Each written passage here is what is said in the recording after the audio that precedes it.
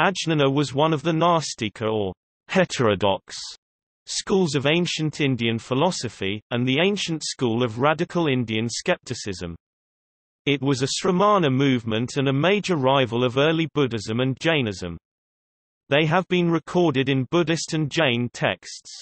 They held that it was impossible to obtain knowledge of metaphysical nature or ascertain the truth value of philosophical propositions, and even if knowledge was possible, it was useless and disadvantageous for final salvation. They were specialized in refutation without propagating any positive doctrine of their own.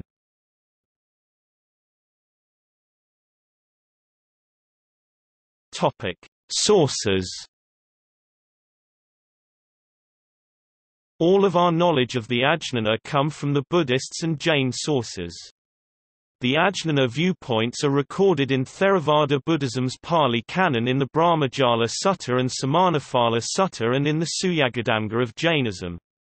Along with these texts, the sayings and opinions of the skeptics Ajñanika, Ajñanina has been preserved by Jain writer Salanka, from the 9th century, commenting on the Sutrakritanga. Salanka considers skeptics, "those who claim that skepticism is best," or as, "those in whom no knowledge, i.e. skepticism, is evident." Apart from the specific technical meaning, Salanka also uses the word Ajñanika in a more general sense to mean anyone who is ignorant.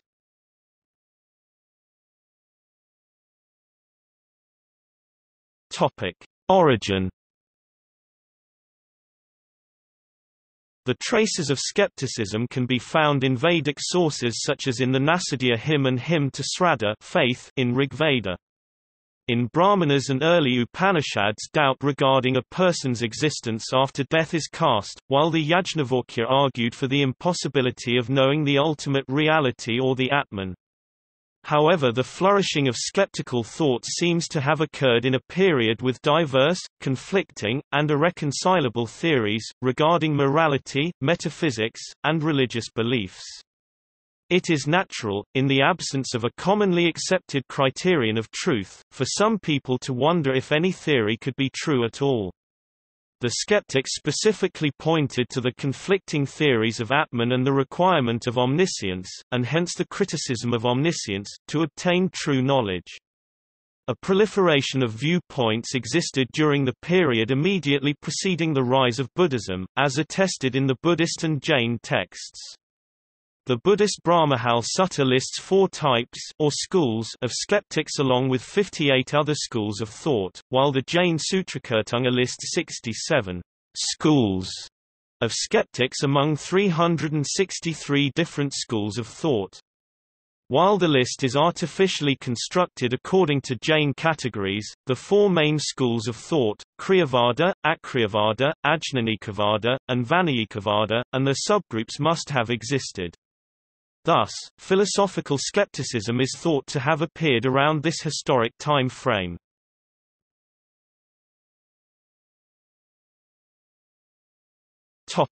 Jain account.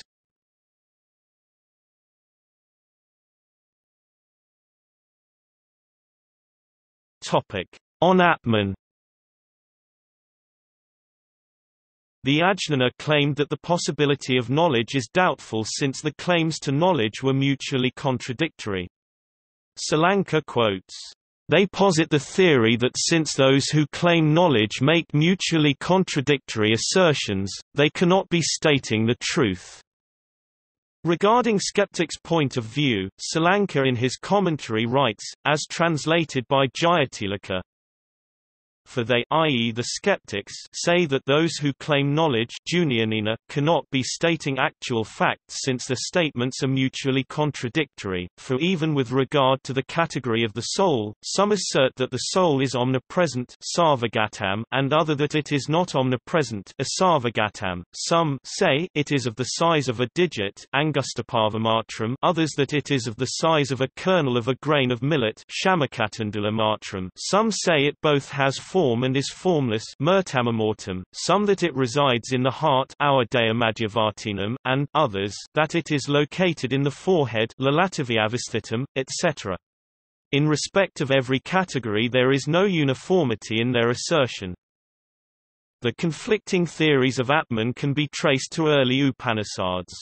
The idea of Atman, made of everything, Sarvamaya, Adamaya Adamaya, would be omnipresent, Sarvagatam, Brihadaranyaka 4.4.5, while the transcendent Atman defined negatively, Brihadaranyaka 3.9.26, would not be so.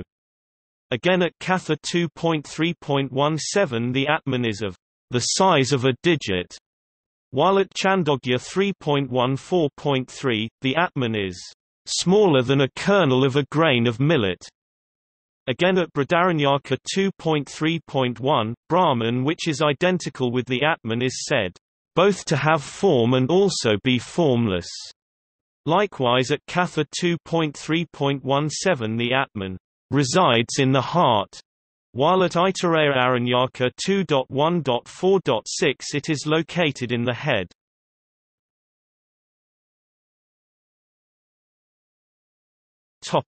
On omniscience.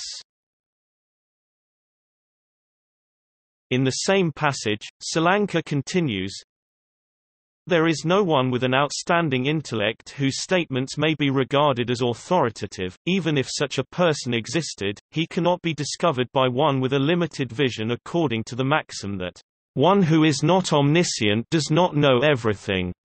For it is said, 'How can one desiring to know that a certain person is omniscient at a certain time do so if he is devoid of that person's intellect, his knowledge and his consciousness?' Owing to the absence of the knowledge of the means, it cannot properly be accomplished. It cannot be accomplished because of the mutual dependence of the two, for it is said, 'Without a super-knowledge the knowledge of the means is not attained, and as a result there is no attainment of the super-knowledge of the object.'" This criticism of omniscience seems to be directed at those teachers who claimed omniscience, or to their followers who later claimed them to be omniscient, specifically the Jain leaders and Purana Kassapa, and maybe later to Makkhali Gosala and the Buddha, on the basis of which they claimed to speak with authority. The dictum, that with a limited knowledge no one can know that any person is omniscient, may possibly be an old saying of the skeptics, and they may have extended the idea to say that since human intellect was limited, no one could claim to know everything with such limited intellect. The passage may also be seen as a critic on epistemology.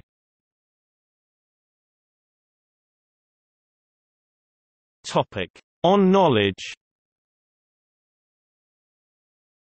In the same passage, Salanka further continues, "Knowledge cannot completely comprehend the nature of the object of knowledge, for it is said, 'Whatever is apprehended should have the parts, near, middle and outer, but here only the near part is apprehended and not the others, since it is determined by it, i.e. the nature of the object.' As for the exhausting the atom, paramanu paryavasanata, with the knowledge of the near portion, considering the unrepresented parts out of the three parts, it is not possible to apprehend the atom by those with a limited vision owing to the excellence of its nature. Therefore, since there is no omniscient person and since one who is not omniscient cannot comprehend the nature of an object as it is constituted, since all the theorists have conceived of the nature of the categories in a mutually contradictory manner, and those who have claimed super-knowledge are at fault. Skepticism is best owing to the magnitude of the mistakes that arise from claims of knowledge. To the skeptics, none of the contending theories, proposed by limited intellect, can be known to be true, since they are mutually contradictory. Also, any new theory is bound to contradict existing theories, and hence cannot be true. Hence nothing can be known to be true. Thus the skeptics conclude that the contradictions of metaphysics and the impossibility of omniscience leads them to accept skepticism. In a similar vein, the skeptics held that skepticism is the best since it is difficult to gauge the thought process of another.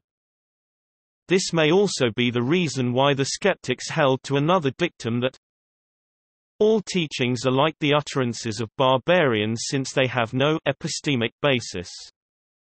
Likewise, Salanka comments, "Owing to the difficulty of knowing another's mind, they do not grasp what is intended by the words of their teacher and thus repeat the other's words like a barbarian without understanding the real meaning." Regarding this passage and the maxims on knowledge, Jyotilaka compares the skeptic's views with that of the Greek sophist Gorgias, as given in his book, Nature or the Non-Existent, and proposes that the skeptics may have arrived at their position using similar lines of reasoning. According to Jyotik's interpretation of the passage given by Salanka, perception is divided into near, middle, and outer, and we perceive only the near, so each person's view of what they see of an object will be different according their perspective. Since our knowledge depends on our individual perspective, the knowledge would be subjective since different person will have differing perspectives. In the absence of objectivity, there is no knowledge and all private experiences of impressions of different individuals would be incommunicable.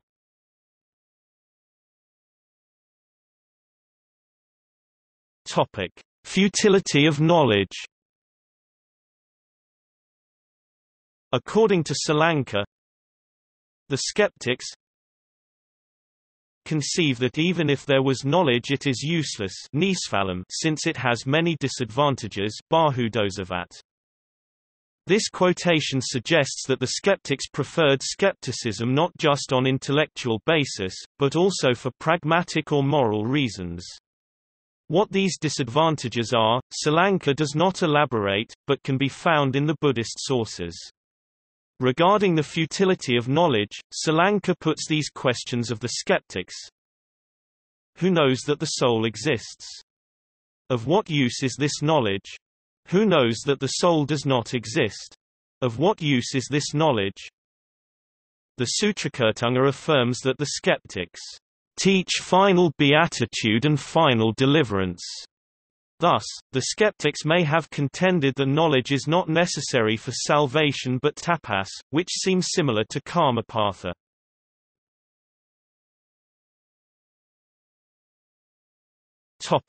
On psychological states. Salanka in his commentary mentions 67 types of skeptics. However, these 67 types are obtained combinatorially by taking 9 categories of Jainism, each with 7 forms of predication to give 63 9 times 7 forms of skeptical questions, which were considered to represent 63 types of skeptics asking these questions.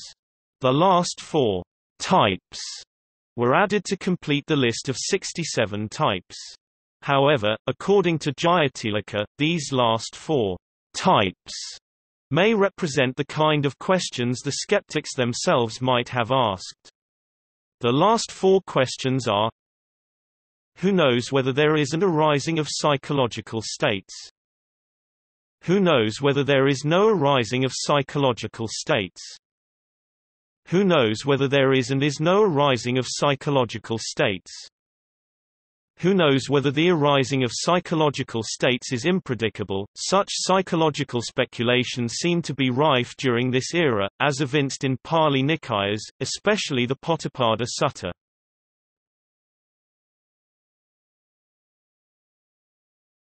Topic: Buddhist account. In the Pali texts, the skeptics are nicknamed Amaravikipikas, which translates as eel-wrigglers, probably in reference to their verbal jugglery. They are collectively spoken of as some recluse and Brahmins who wriggle like eels. For when a question is put to them on this or that matter, they resort to verbal jugglery and eel-wriggling on 4 grounds. Brahmajala Sutta describes 4 schools of skepticism, the first 3 of whom advocated skepticism on the basis of fear of falsehood fear of involvement and fear of interrogation in debate respectively, which all of them considered undesirable since it led to remorse or worry, and which led to a moral danger. While these three schools seem to have valued mental equanimity, it appears that the fourth school of skeptics, associated with the philosopher Sanjaya Balathaputta, did not share this value. A notable commonality among all these schools is the arrangement of propositions according to five-fold logic, alongside the usual two-fold mode and the four-fold mode common in Pali Nikayas. The fifth mode is given as the denial of denials, that is, the rejection of the dialectician's view.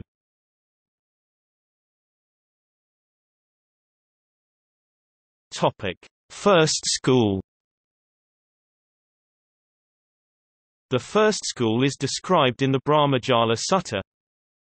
Herein a certain recluse or Brahman does not understand, as it really is, that this is good or this is evil. And it occurs to him, I do not understand what is good or evil as it really is. Not understanding what is good or evil, as it really is, if I were to assert that this is good and this is evil, that will be due to my likes, desires, aversions, or resentments. If it were due to my likes, desires, aversions or resentments, it would be wrong. And if I were wrong, it would cause me worry and worry would be a moral danger to me Thus, through fear of being wrong and the abhorrence of being wrong, he does not assert anything to be good or evil, and on questions being put to him on this or that matter he resorts to verbal jugglery and eel-wriggling, saying, I do not say so, I do not say thus, I do not say otherwise, I do not say no, I deny the denials, literally, I do not say, no, no. In the absence of adequate information, the skeptics prudently recommend suspension of judgment. The skeptics felt that it was not just intellectual dishonest, but also morally dangerous not to do so. However, according to Jayatilaka, this was probably not a temporary suspension of judgment, until new information could come by to make a better evaluation, but rather it was meant to be a permanent state of affair by outright denying the very possibility of knowledge, and hence of questions regarding morality. Thus, their skepticism is motivated by both intellectual as well as moral reasoning, i.e. fear of asserting falsehood due to one's prejudices. They seem to have contended that knowledge was not necessary for salvation but for karma patha.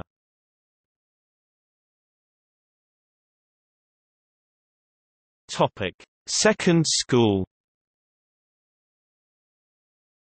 The second school of skeptics is described in Brahmajala Sutta in similar terms as the first, except that for them to be led to believe in a proposition by one's likes, desires, aversions, and resentments would be entanglement and such entanglement would be a source of worry and as such a moral danger According to Jayatilaka, this group adopted skepticism mainly due to morality, since to do so otherwise would lead to worry and mental disquietude and not necessarily due to the considerations of rebirth, as understood according to the Buddhist connotation of the word entanglement.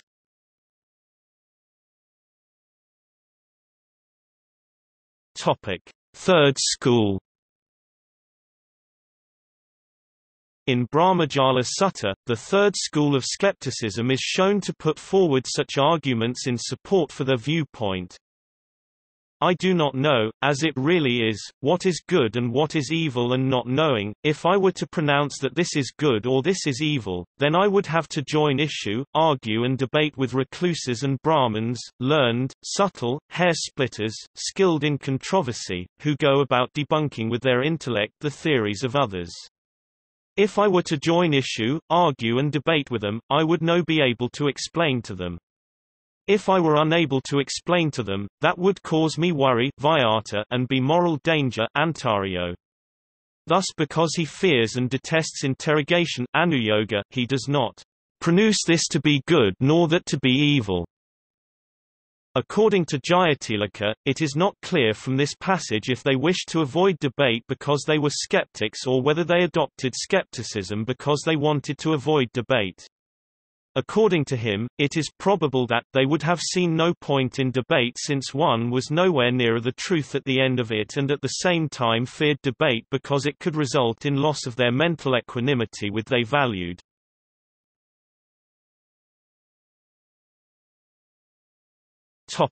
Fourth school. The fourth school of skepticism described in Brahmajala Sutta is associated with Sanjaya Balathaputta, whose views are also recorded in the Samanaphala Sutta, since identical language is used to describe them. Sanjaya is described as a contemporary of the Buddha, as a well-known and celebrated teacher, and as a leader of a sect who was held in high esteem by the common folk.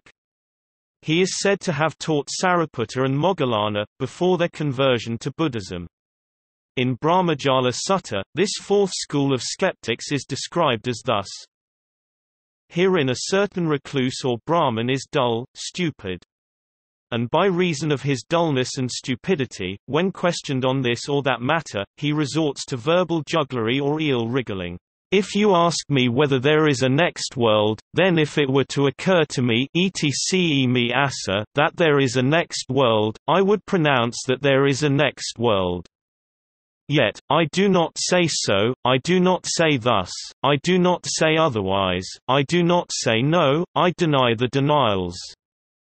Similarly with regard to the propositions. There is no next world. There is and is not a next world. There neither is nor is not a next world. There are beings who survive death. There are no beings who survive. There are and are no beings who survive. There neither are nor are there no beings who survive. There is a result and a consequence of good and evil actions. There is no result or consequence of good or evil actions. The perfect one, Tathagato, exists after death. The perfect one does not exist after death. The perfect one both exists and does not exist after death. The perfect one neither exists nor does not exist after death. A similar account is given in the Samanaphala Sutta. In both the accounts, the stupidity of this school is emphasized, highlighting the antipathy that the Buddhists felt about this school. In the Brahmajala Sutta, out of 62 philosophical schools mentioned, this school is singled out as being a product of sheer stupidity, whereas in the Samanaphala Sutta, Ajatasattu singles out Sanjaya as the most foolish and stupid. Notable in this account of the fourth school of skepticism is the lack of concern for good life and peace of mind, which the previous three schools regarded as desirable, and hence their advocacy of skepticism. Jayatilaka states that Sanjaya may have been a more thoroughgoing skeptic, to the point of being skeptical about a skeptic's way of life, and as such might have been a more vocal critic of his opponents and their regard for mental tranquility, valued by the Buddhists as well. Judging by the propositions listed, Sanjaya's skepticism seems to have encompassed both metaphysics and morality. Sanjaya seems to grant the possibility of their truth, while denying the possibility of knowing this.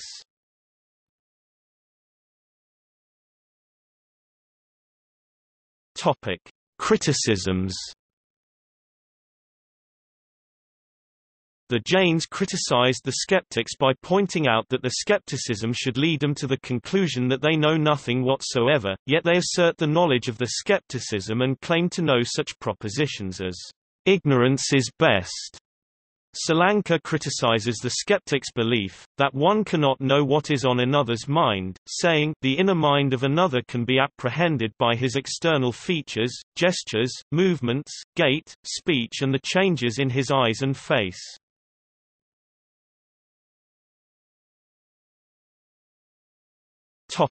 Influence. Although criticized by the Buddhists as eel-wrigglers, in the Pali Canon, the Buddha is depicted negating various the fourfold logical alternatives or katuskoti when posed with metaphysical questions, which is similar to the logic employed by the Ajñanans. However, all four schools of Ajñanans arrange their logic as five-fold formula, which seems to be based on the acceptance of the fourfold formula. This may mean that such logical schema was a common feature of the pre-Buddhist era. Alternatively, since there is no known school of Indian thinkers apart from the Buddhist who adopted a four-fold logical schema, and since all skeptical schools are depicted to have the five-fold formula of denial, which seems to be based on the acceptance of a four-fold form of predication, this may suggest the four-fold schema to be the Buddhist invention. Indeed, two of the foremost disciples of Buddha, Sariputta and Moggallana, were initially the students of Sanjaya, and a strong element of skepticism is found in early Buddhism, most particularly in the Atthakavagga Sutra. The Catuskoti was later used as a tool by Nagarjuna to formulate his influential brand of Madhyamaka philosophy. Since skepticism is a philosophical attitude and a style of philosophizing rather than a position, the Ajñanans may have influenced other skeptical thinkers of India like Nagarjuna, Jayarasi Bhatta, and Sriharsha. According to Diogenes Laertius, the Greek philosopher Pyrrho developed his skeptical philosophy in India when Pyrrho was there during the conquest of Alexander the Great. Based on the so-called Aristotle's passage, Jyotilaka draws many similarities between his philosophy and the Indian philosophies current at the time. In particular, he lists the following: 1. There were no beliefs or opinions which were true or false, and therefore 2. We should give no positive answer to any of the logical alternatives. It would also be seen that 3. The four logical alternatives mentioned in Timon's account, i.e. is not, both is and is not, neither is nor is not, are identical with that of Sanjaya, the Buddhists, and perhaps also of the three schools of skeptics. Lastly, 4. The value of the skeptical attitude is said by Pyrrho to lie in the fact that it promotes speechlessness, aphasia, and mental imperturbability, ataraxia. Scholars including Barua, Jyotilaka, and Flintoff, contend that Pyrrho was influenced by, or at the very least agreed with, Indian skepticism rather than Buddhism or Jainism, based on the fact that he valued ataraxia, which can be translated as freedom from worry. Jyotilaka in particular contends that Pyrrho may have been influenced by the first three school of Ajñana, since they too valued freedom from worry. If this is true, then the methods of the Ajñanans may be preserved in the extant work by Sextus Empiricus.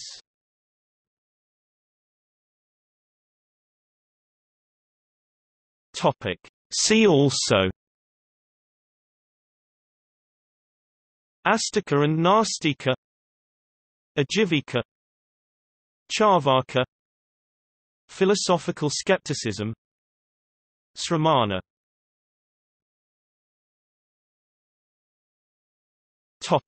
Notes. Sources: Barua, Banimadab 1921. A History of Pre-Buddhistic Indian Philosophy, 1st ed. London, University of Calcutta. p. 468. Flintoff, Everard 1980.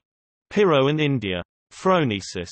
Brill, 25 88–108. JSTOR 4182084. Jyotilaka, K.N. 1963. Early Buddhist Theory of Knowledge, PDF, 1st ed. London, George Allen and Unwin Limited. p. 524. Matilal, B.K. 2004. Skepticism. Logical and Ethical Issues, and Essays on Indian Philosophy of Religion, 2nd ed. India, Orient Blackswan. pp. 52–75. Warder, Anthony K. 1998. Lokayata, Ajivaka, and Ajñana Philosophy. A Course in Indian Philosophy, 2nd ed. Delhi, Motilal Banarsidass Publishers. pp. 32–44. ISBN 9788120812444.